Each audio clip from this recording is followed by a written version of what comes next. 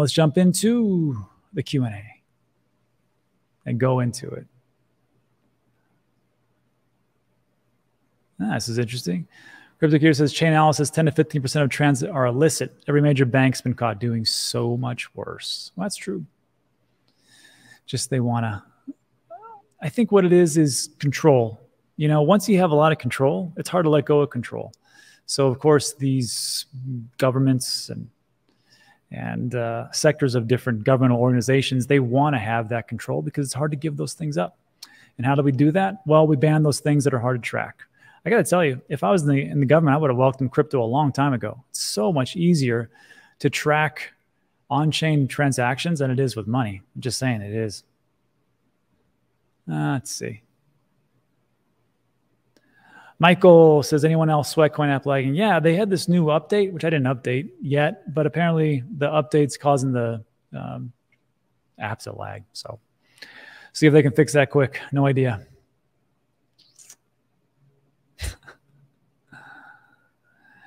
Corey says it right.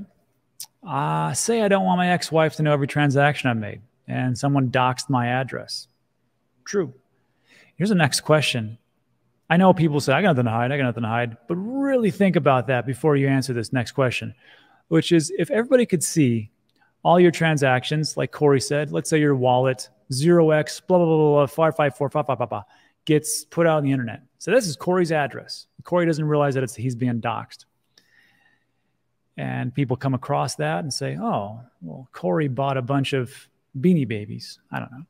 And he works at a strict anti-Beanie Baby factory. They're like, sorry, Corey, we have a no Beanie Baby policy. You are fired. Apologize. Here's your severance package. Hit the door.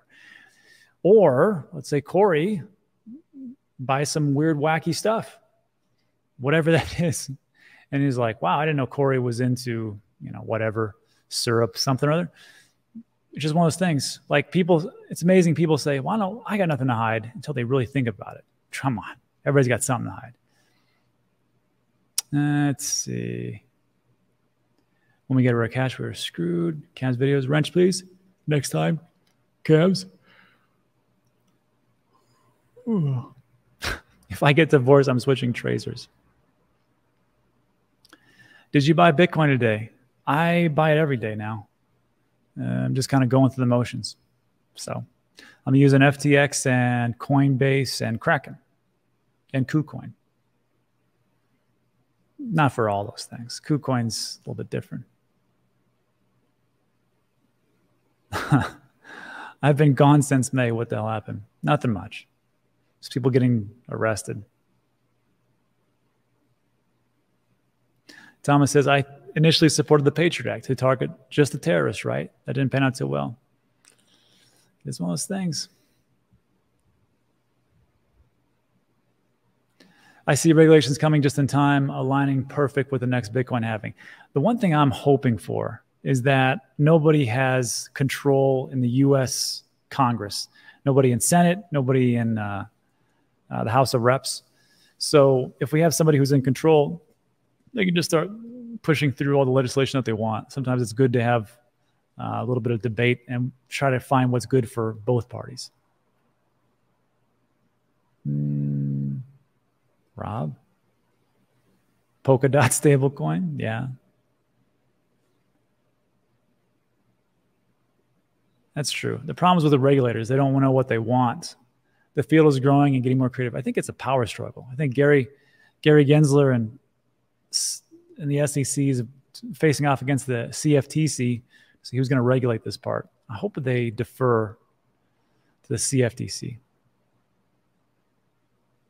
Regulate the developers.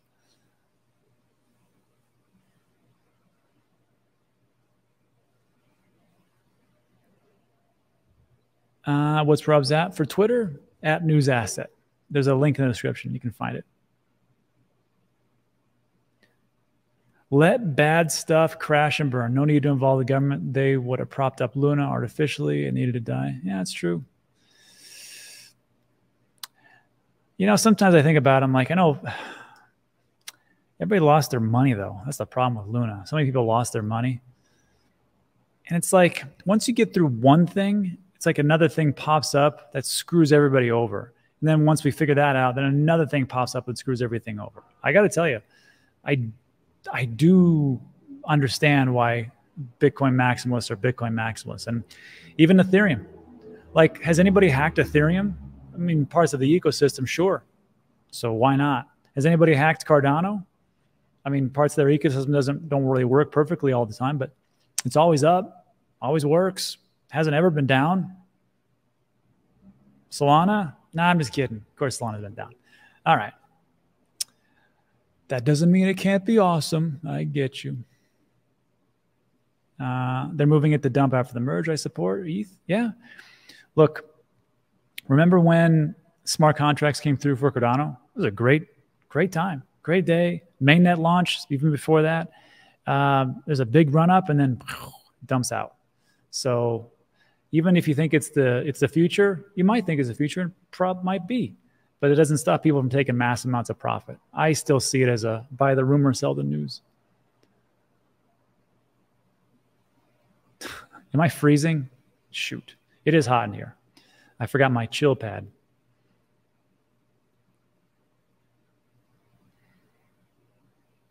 Any follow-up with Meld? Whatever happened with staking NFTs? I thought you could still stake those on the platform. Not for sure. Let me reach out to them. Do you use any credit debit card to earn cash back? I do. I have a couple credit cards for my different businesses. Works out pretty well. It's hard to pay in crypto everywhere.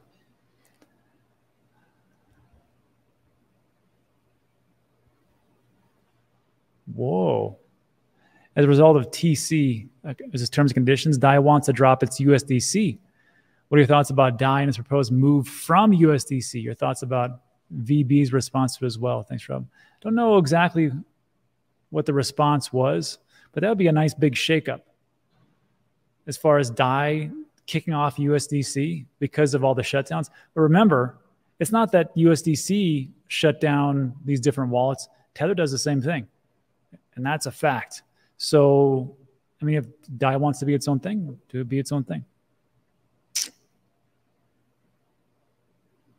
Do you own XRP? I do. Not that much, but I do.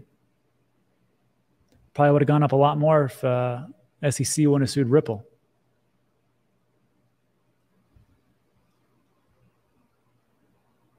Yeah.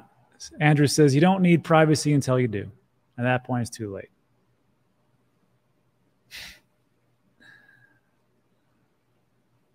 Yes, exactly. Guess I'll have to stop ordering off those late night sex infomercials. Those still a thing?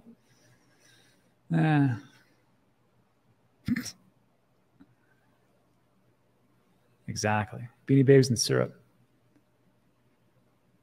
Now that's a good one. Matt582 says, I want to see what the government spends our tax on. Wouldn't that be amazing if everything was on the blockchain? And you could see all the tax dollars and where it goes to. I bet you anything, in the name of national security, America, wherever you're at throughout the world, would probably say, because of national security, we're going to use a mixer to pay for our different prospects if we ever went just straight crypto. Or as far as like decentralized finance, then all of a sudden it would be okay for the government to do it, but not you. Winter says, when's the next meetup in Puerto Rico? When we get back, probably in September, October. Trying to avoid the hurricane season as much as possible. Dollar cost average. Rob, what's your thoughts on Alex Shinsky swapping 30,000 worth of his cell token ETH? I saw the article. I think it was like $28,500 and something, something like that. Whatever. I think there's going to be bigger things coming out of what those cell tokens and when they were sold and things like that. That's the whole point of Chapter 11. Everything gets opened up. And that will be interesting. The only thing I have to hide is my anger towards Voyager. Yeah. Voyager and Celsius. Boy, everything works great until it doesn't, right? I talked about Celsius a lot. I talked about Voyager a lot. And then, of course, once I figured it out, that Celsius was just doing the wrong things. I remember I did that video on June 12th after I came back from a consensus. And then like 9 hours, I said, hey, there's something going on. I'm taking my money off Celsius. You do whatever you want to do, but something's not adding up. And then 9 hours later, boom, everything gets shut off. Did the same thing with Voyager on June 22nd. Once I figured out that they did an uncollateralized loan to 3 Arrows Capital. And then that was on June 22nd and July 1st, shut off transactions. So Alex is in his prison, probably, maybe. I don't know. Everything's going to come out in Chapter 11.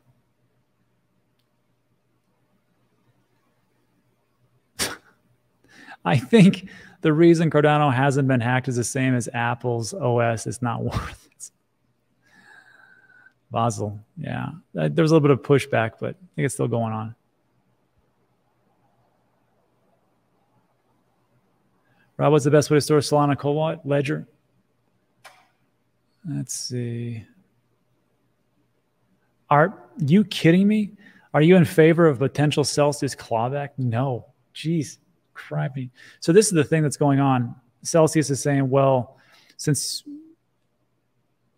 you guys gave us total access to your crypto in our terms of service, if you took your crypto back within 90 days, then we're going to claw that back. First of all, good luck getting that.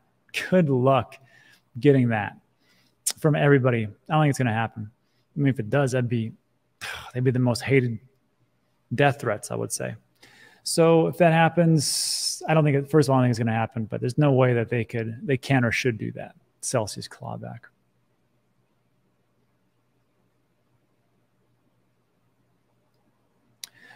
Question, what's the true definition of alt season, Rob? People have a theory that everything starts with Bitcoin. Bitcoin pumps up a little bit. Alts don't do too much. And the money that is in Bitcoin, people take profits off that. It flows into alts, into the top 20 or so. Think of like Ethereum and Solana and Cardano and Polkadot, those types of things. Then it flows down even farther into the 50 to 100s and then like to the low cap gems that are out there. And that's when they say alt season is. So everything always starts with Bitcoin. So just remember that. But some people say that alt season is right now, like over Ian over at Token Metrics. They've got a graph which they hypothesize that it's alt season right now. Sure. Or you could be like Ben over in the Cryptoverse, and he believes that we're still going to see some major downslide. And that means that after that happens, then we'll have the alt season. But he says if you buy right now, it's just going to keep going lower. I don't know. So for me, I just hedge my bet. I go, okay, I'm not going to go all in right now, but I'll just slowly dollar cost average, just like I did in 2018, 19, and 20, and do the same thing I did 4 years ago, and just wash, rinse, and repeat, and just wait. That's it. So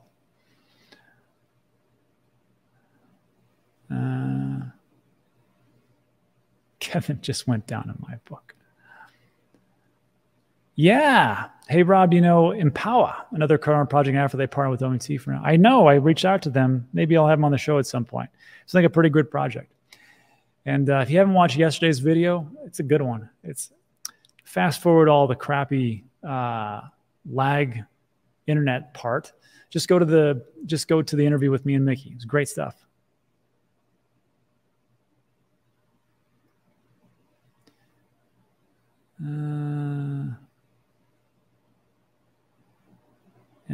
Okay, Envios asked me like 30 times. Pot Queen Bee, any chance to get a register? Next time.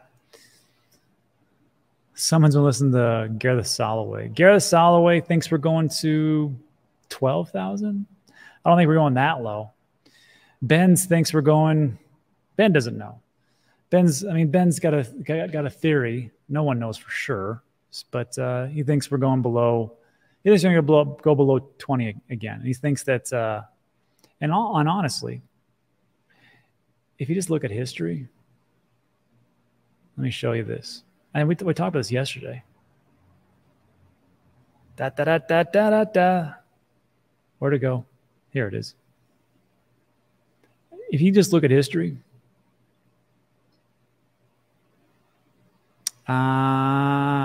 Usually, not all the time, but I believe in the 4-year cycle. So that the first cycle, the top was 1,127 and it went down to 172. And it took almost 2 years. November 2013, January 2015. And it went down 85%. Then the next one, and remember, 2 years from the all-time high. 2 years. That was 2013 to 2015. The next one, a little bit shorter, about a year. So the all-time high in 2017 was almost 20,000. The low for that cycle was $3,200 in December 2018. So a year. And then this one, I mean, if you think this is right, the high for this cycle was 67,000. Does anybody think we're going to go higher than 67,000 the next year and a half until the next cycle starts with the 2024 halving? Neither do I. The lowest price was 19,047. That's what CoinGecko says. It might have been 17.4 because I remember going to 17.4. I do. That's only 75%. And that's not that long. It's like 8 months. So remember, it took with a year, 2 years, 8 months, we're only at 71 or 75%. So I don't know. Maybe we could go lower. Just something to think about before you start selling your kids and kidneys to buy more crypto. Corona time. Are we live? We're live. 2025, 100K? I think so.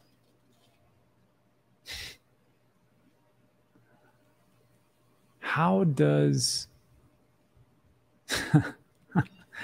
Schiff go through an asset seizure and still trash Bitcoin? I don't know. He's got a nice bank in Puerto Rico, I think it was. Or it's incorporated in Puerto Rico. Guess they wouldn't let him do a sale or something.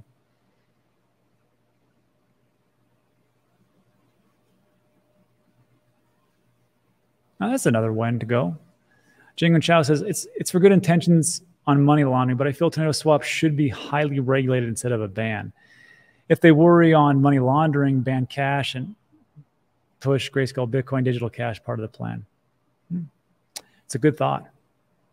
But that's just it. How do you highly regulate a mixer? You know, I remember there was this interview with crypto dad Giancarlo. He was the former head of the CFTC. And he said, look, we can do a digital dollar in one of two ways. We can go just like the digital yuan and have everything like nanny state and have, you know, the US government spying everybody and just use it like that. But what's the difference between that and the digital yuan? There's no difference. It's the same thing. And it's oppressive. He goes, or we can go to a digital dollar and make it private. I know what people are saying. How the hell are they going to do that? Well, that doesn't make sense. I'm just telling you that's what he said. But wouldn't that be interesting if they could do it like a digital? Here's a question for everybody. If you could get a digital dollar and it was more like Monero, where it was just a privacy transaction, would you go for it? Or would you be like, nope, it's never going to be private? I think that'd be interesting. I do not read paid comments, but if you're going to pay me, I'll read them. Eric says, Rob, with Voyager, what are you using for a fiat on-ramp? I got 4. Well, I got 3. I use Coinbase, FTX, and Kraken. And they're all, since I'm an American, that's pretty much what I got. So that's it. And then if I want to find hard to buy things, I use KuCoin, but I can't be I don't think that's a fiat on-ramp for me. Voyager news, I'll do a video on that. There's a second day hearing with some more information that was put out. Not a second day hearing. It was the Voyager committee for independent investors like you and me. I'll do a video on it later. It was just pretty good information about the financials.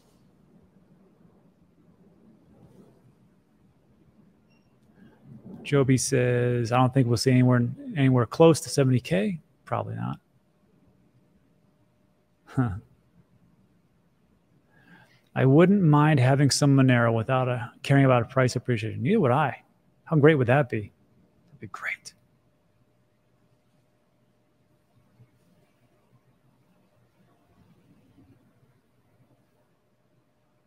Everyone went from...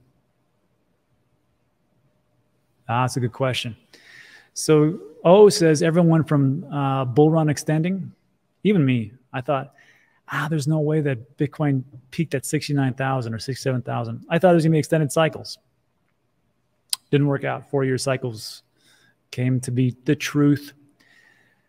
And 100K, it's everybody going back to 4-year cycles and waiting on the sidelines. What do you think the market will do now? I don't know if people are really waiting on the sidelines. Like me, I'm not waiting on the sidelines. This is, again, these are the days that I want to accumulate. I know some people will say, well, Rob, why are you accumulating now? Because it's going to crash and it's going to go down. Yeah, maybe. I don't know. The same people that said it was going to crash and go down are the same people that said that we're going to have extended cycles. So can you trust that? And no one knows. So why don't you just make it easy on yourself and go, well, humans are pretty emotional creatures, so maybe I'm just going to dollar cost average and just stick it in there and then give myself a 3-year time horizon and just go from there. Simple. I don't see why people make it so difficult.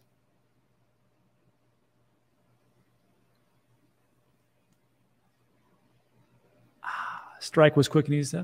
Yeah, I have it on my phone. I just have, there's limits to Strike. I think I have to do some kind of like KYC process to get higher buy points. Robin says, is there a point where you stop DCing? Yeah, when things get overheated, which is a great question. When you stop DCing. So look at this. Let's take this one, right? The Pi cycle.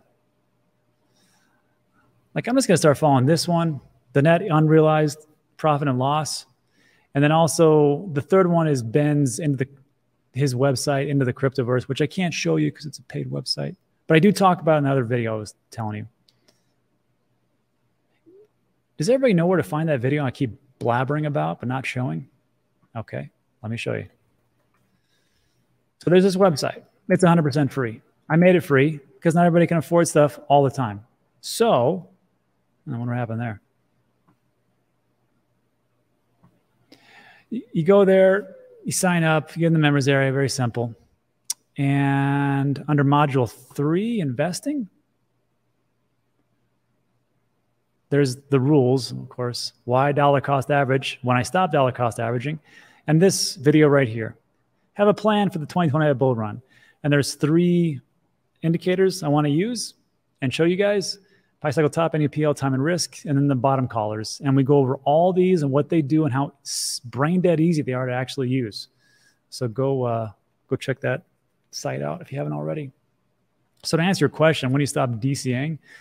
Well, I'm going to take a look at this and say, well, look, once this, let me blow this up. Come on. So here's the thing. The Pi cycle top, nothing's perfect. 0, zip, nothing's perfect. So let's say you get pretty close to where the price was at 60,000 and you sell out because that's when it says it was. And it was pretty close. It kept going up though. I think we topped at over here. We topped at 67,000, which was April, or is this? April, May, June, July, August, September, October, no. Like 7 months later. So if it goes here, all I'm going to do is just follow this and go, okay, I'm going to sell most, not all. I never want to sell all my crypto because you never know. It could have gone from 63,000 to 100 or 250,000. I don't know. So I'm not going to sell it all.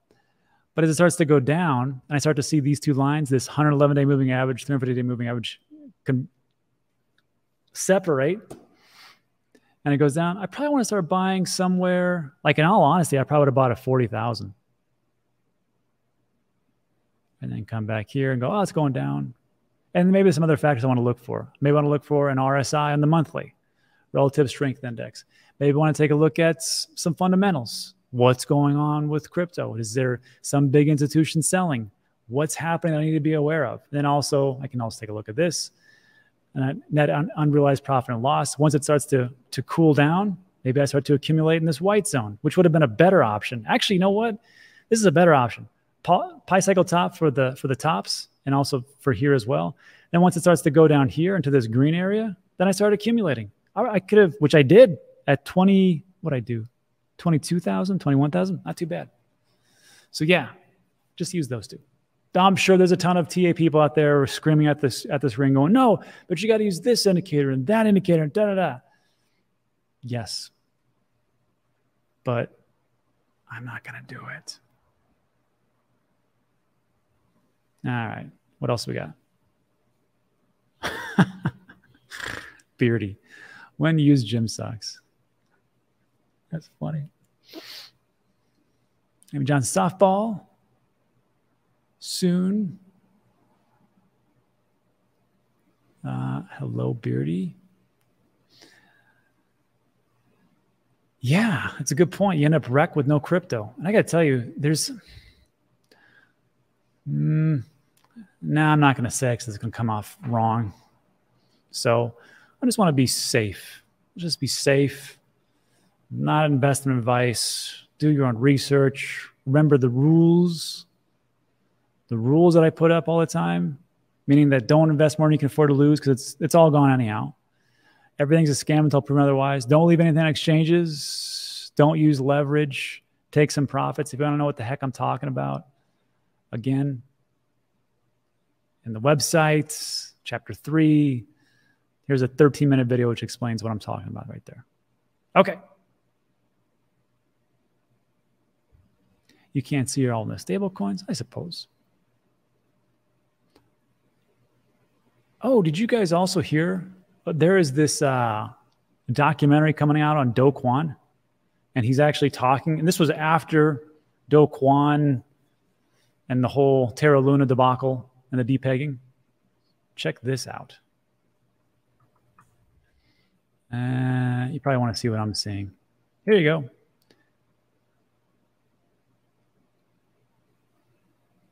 There is this,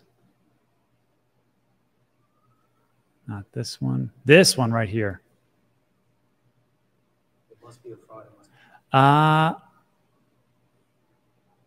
Let me see if I can. Zach Guzman. Let me put this in. Here, I'll put this into the.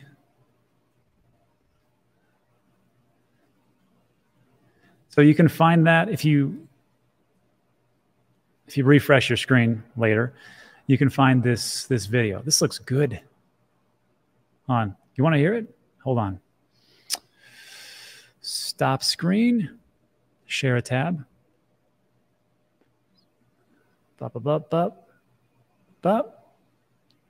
Let me start from the beginning. This is good stuff. And voila. It was supposed to be a stable coin, and it didn't remain stable. It must be a fraud. It must be a scam. When you're talking about life savings being on the line and it's people putting their money behind the thing that you're building. Like crypto is still sort of like the wild, wild west. I think I developed like sort of an alter ego. Is that tough for you to watch when people play back some of the clips? Cringe? Yes. But the algorithmic stablecoin was starting to become industry standard. I bet big, and I think I lost. What do you point to as kind of the easiest defense of it's not fraud?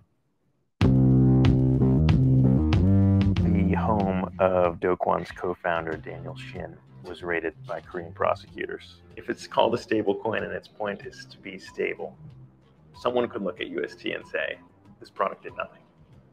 Yeah. Fair or not fair? If you were going to do an investigation and go after the top guy, you circle around him and you slowly come in.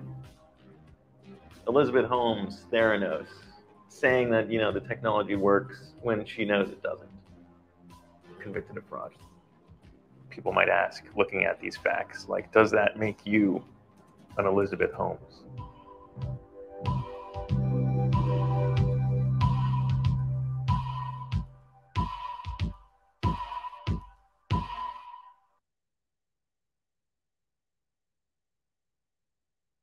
Yeah, so there that is. So apparently how this works is you have to get an NFT. I believe it's free. And then it goes to your wallet. Again, I don't know. It looks interesting. I don't know if I'm going to connect my wallet to it, but that's what we got. So interesting stuff going on. I might actually watch that if it's a little bit easier to use. All right. Yeah. See, that looks like he's lying. It will not be on Netflix. It'll be on a streaming service that you can only get as you connect your MetaMask wallet. And they give you a free NFT, I guess. He does look a little chubby. It's true. Sure. Oh, great. Thanks. I just messaged him Power. That looks like a bum. Well, maybe. That's a good one.